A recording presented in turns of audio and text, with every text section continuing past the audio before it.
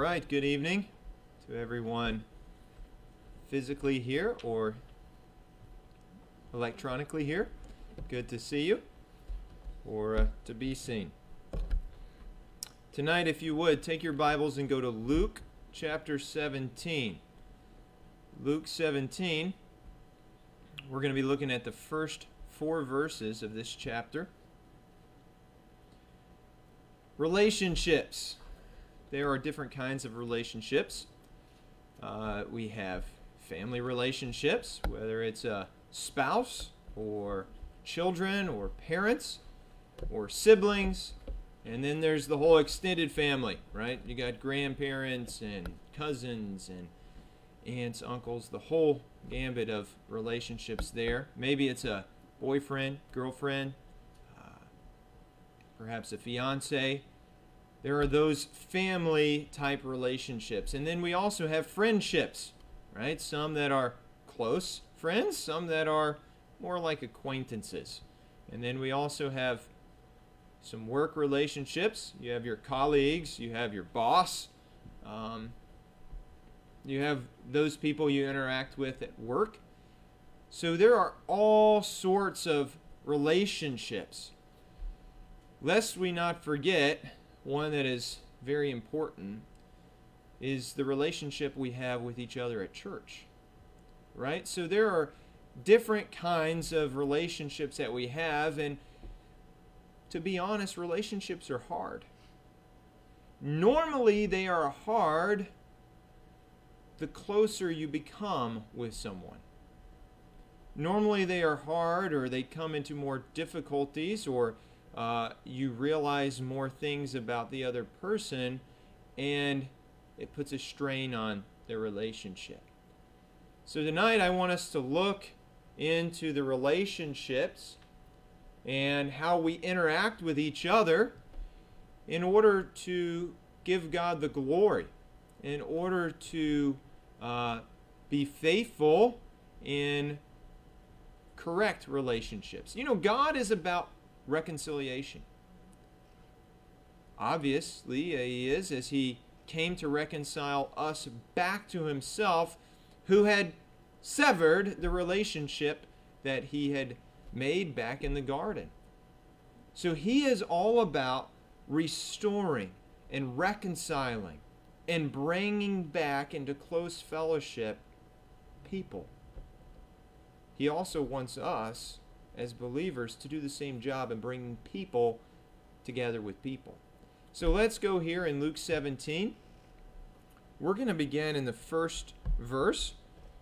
Here it says, "Then He said unto the disciples, It is impossible, but that offenses will come. But woe unto him through whom they come. It were better for him that a millstone were hanged about his neck, and he cast into the sea, than that he should offend one of these little ones. Take heed to yourselves. If thy brother trespass against thee, rebuke him. And if he repent, forgive him. And if he trespass against thee 7 times in a day, and 7 times in a day turn again to thee, saying, I repent, thou shalt forgive him."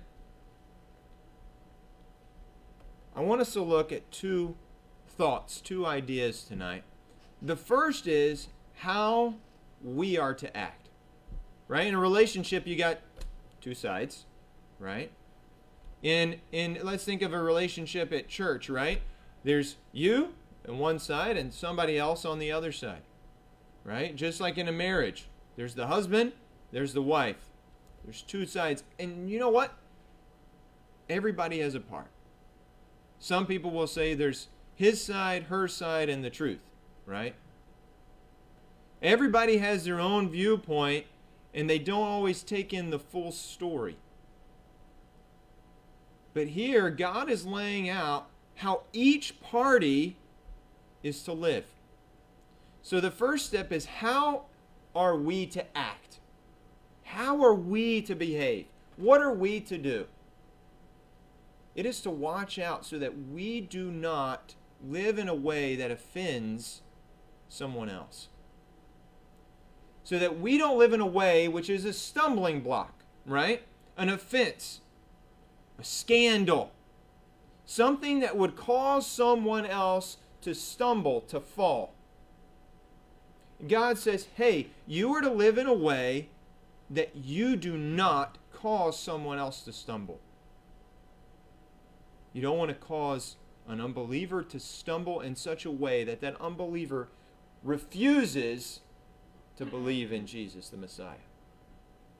Now, obviously, each person has their choice, and God holds people accountable for their choice in whether they believe or don't believe in Messiah.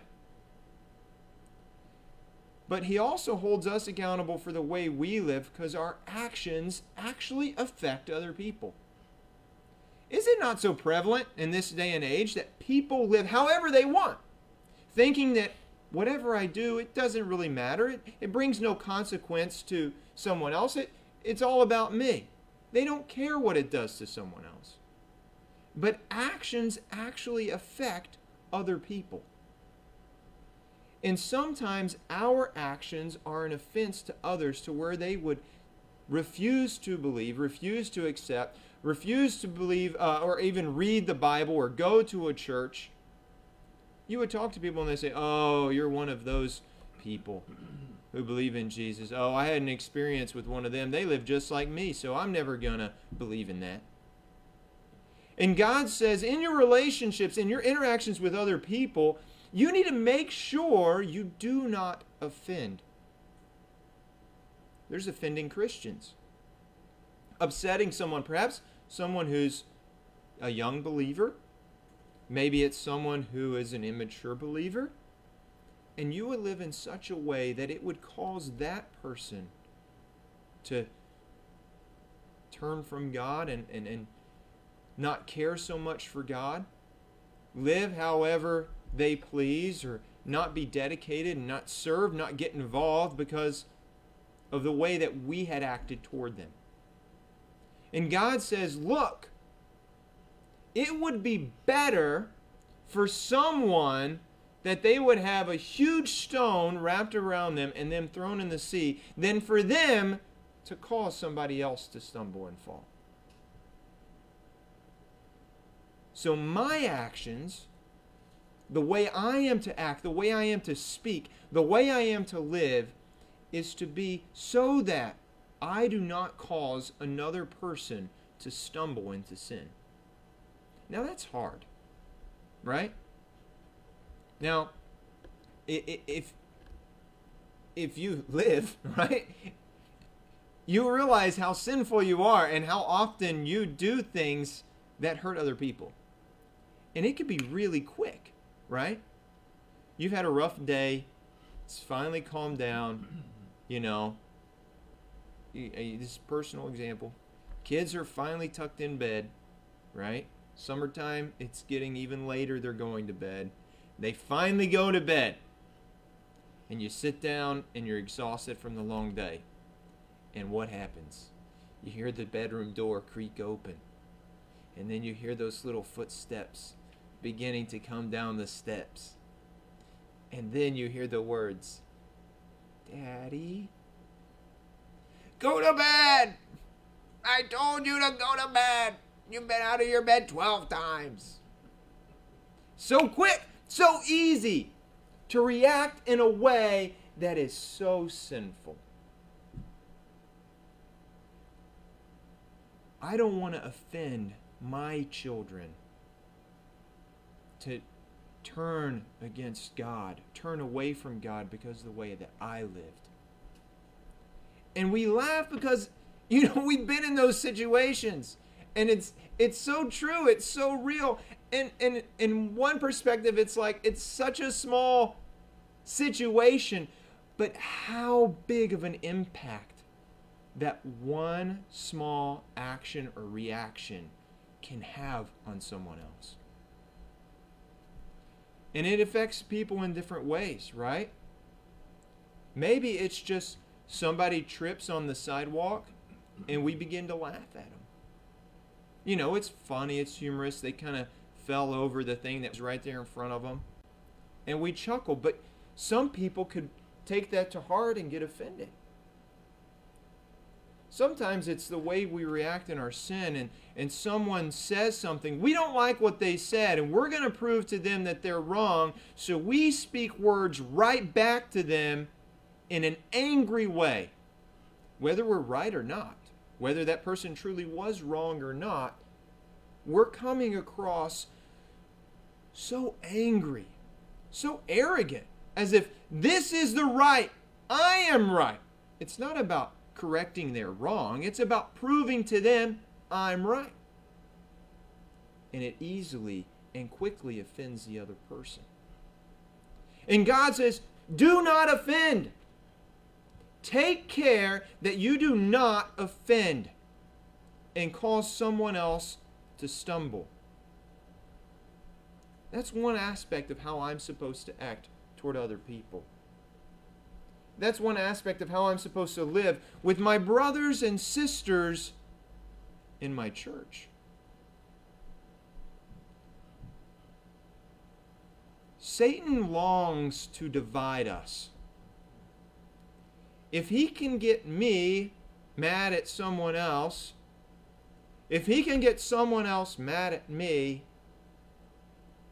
and that issue is not resolved, it then begins to fester and spread throughout the whole church, so that discord is sown, so that there's not unity, so that there's some anger, there's some slander going around, there's some gossip, there's some backbiting. And then it just destroys the church. He doesn't have to work hard if we do the work for him. How much he loves all that's going on in our world today, where people are just so, fighting and against each other and hateful toward one another and speaking evil to one another. He loves it. And we feed the fire when we act like that. So as a body of believers, we are to act in a way so that we don't cause each other to stumble in sin. So that we don't push one another to do something that's wrong, or to turn against God, or to get mad at each other and to get mad at God. Our actions, we are responsible for our actions, and they are to be ones that are not to be laying stumbling blocks. And let me tell you, we cannot do that on our own. I can't do it. I told you, even personal example of me wanting to relax after my kids go to bed. I cannot be patient. I cannot be loving. It requires us to depend upon God completely. We must submit to Him. And let Him work through us, because He can love. He can be patient. He can be kind. He can give us the wisdom in how to respond to someone else, the words to say, how to diffuse an angry situation. We've got to depend upon Him. And it's got to be moment by moment, so that we don't cause our brothers and sisters to be offended and to sin. So that's one part of how we're to act. Then it comes down in verse 3, right? Chapter 17, verse 3. Take heed to yourselves. Be careful. Be aware. Put an exclamation point there at that one, right? If your brother trespass, if he actually sins against you, rebuke him. And if he repent, forgive him. And if he trespass against thee 7 times in one day, and 7 times in a day, turn back to you, saying, I repent, you shall forgive him. What is my response to the way others act? Right? What's my response supposed to be after reading this? When we're offended, when someone sins, when we're aware and it's made known to us and it's really offended us, we are to go to that person, confront that person, rebuke them in the sins, and tell them this is what you've done to me. This is how you've wronged me. Now, we have to be very careful because our tendency is to rebuke in the wrong way, right? Oh, let me tell you the wrong that you did to me. Oh, that's sin. Let me just point it out, right? We can be really quick to point out other people's sin. But this rebuke is not that sinful rebuke. This is the rebuke out of love. It's the loving rebuke just like God has to us. You know, when He comes to us, reading His Word, and His Spirit convicts us and says, hey, that's sin, and you need to get that right. God isn't arrogant, coming in a way of being like, oh, you need to get that right, you know, as we often are so quick to point out everyone else's sins. Almost as if God's gifted me to this church to walk around and point out everything that they do wrong. Take the big log out of your eye, right? So you can see clearly to help that person who has that splinter in his eye.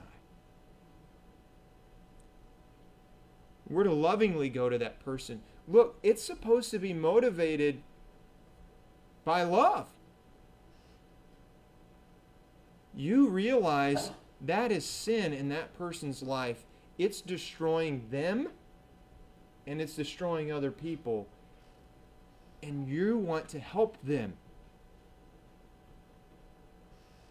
It's not about helping yourself. It's about helping them. You know, you raise kids, and oftentimes when there's troubles or they do something wrong, right? You can react different ways. One way would be, I'm just not going to worry about it. Another way is to get angry and be like, hey, that's wrong, and get mad and fight them. And that's not right either. The correct response is come to them and say, hey, I love you enough. I realize that, hey, even though you're 2, if this heart, if this attitude continues, you're going to be in a world of trouble as you're an adult. I love my 2-year-old kid enough, I'm going to correct that. Because you can't get your way. You see adults and they live in a way that, hey, I can do whatever I want. I'm always going to get my way, and then they pout when they don't get their way. It's got to be corrected. And we often do that as adults, right? When we're interacting with adults in the church. You know, we have two wrong spectrums a lot of times in our reaction to sin. It's either, well, I'm just going to not address it, just pretend like it didn't happen.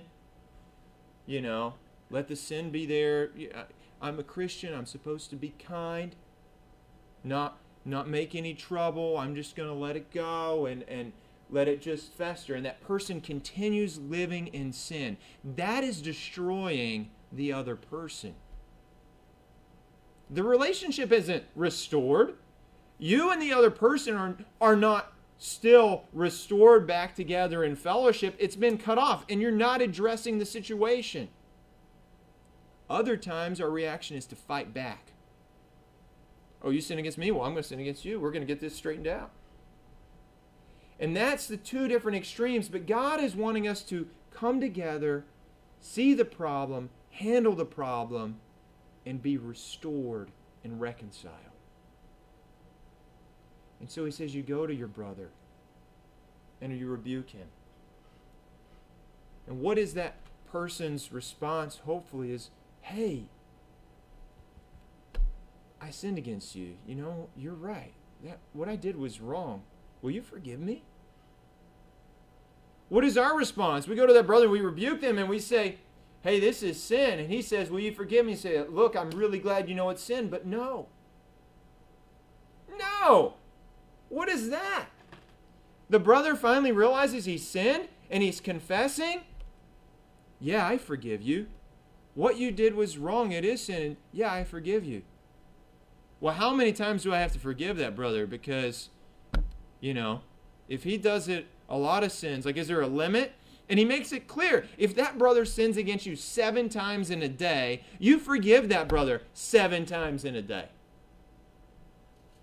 7 times. All the times. You forgive him. Each time. As we spend more time with people, we see that ugliness and that sinfulness. And we have to forgive a lot. You probably have to forgive those that you spend more time with more than you have to forgive other people, right? The more time people spend with me, the more they're going to have to forgive me. The more they realize how sinful I am. I say things I shouldn't say. I do a lot of things I shouldn't do. And people are going to have to forgive me over and over again. Isn't it great when we sin, we go straight to God and He forgives us? We talked about this a few weeks ago in the book of Joel, where we're to seek God and He's ready to forgive. He is ready to forgive. Like, you never have to go to God and say, God, I'm confessing this sin. I'm hoping you're going to forgive me this time. He forgives it right away. How could we then treat each other in a way where we're not going to forgive? We're going to hold anger and bitterness and say, what you did to me was so wrong, when we ourselves are so full of sin. We, a sinner who do a whole bunch of bad things, not forgive another sinner who does a whole bunch of bad things just like us? But yet God, who is perfect, who has never sinned against any of us, says, both of you come to me and I'll forgive you of everything. Our forgiveness is linked to the whole fact of how much He forgave us. That's how we're to react. And just to make sure we've kept the line of thinking here, so the way we act is to not cause offense, and the way we respond to others and the way they act is to lovingly rebuke them and forgive them. But we need to go back to how we act. Because, yeah, we're not to offend, but there are times when we do. So our response in humility needs to be, I need forgiveness. Right? So we're looking at that passage and we might think, oh yeah, the other person needs to come get forgiveness. And we don't twist it around and put us as the other person. I did the offending. I need forgiveness. Sometimes we don't need another person to come rebuke us. Hey, what you did was sin. Sometimes we know right after we do it. Right? Kids walk down the steps. I yelled at them. I know right then and there that was not right. Not right. Like, I don't need someone to, hey, you getting mad and angry at your kid was not okay. I'm aware already that that's not okay. So what do I have to do? I have to go upstairs and I have to say, hey, I am sorry that I did that. I should not be impatient. I was unloving. I was unkind. Will you forgive me? Thankfully, my kids are so great at that forgiveness thing already. It's great. They have to forgive me a lot. But that's our reaction with our brothers and sisters in church. Hey, I shouldn't have talked to you that way. Hey, I'm really sorry for the way I acted toward you. I'm sorry that I didn't think about you. I'm sorry that I didn't speak to you. Will you forgive me? And that relationship is restored. It's all about how we act and then how we respond to the way others act. So that there is unity in our body. There's going to be sin.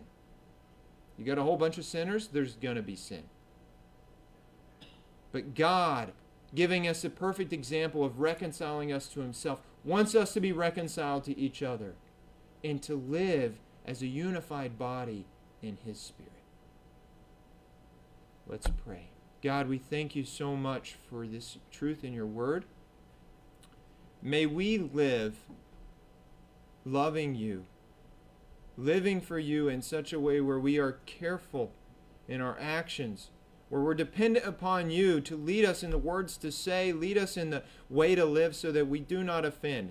And when we do, that we would go to one another in humility, ask for your cleansing, and ask for the other person's forgiveness. Lord, may we be a body here at Bethel that is so united around you and loving you. In Jesus' name, amen.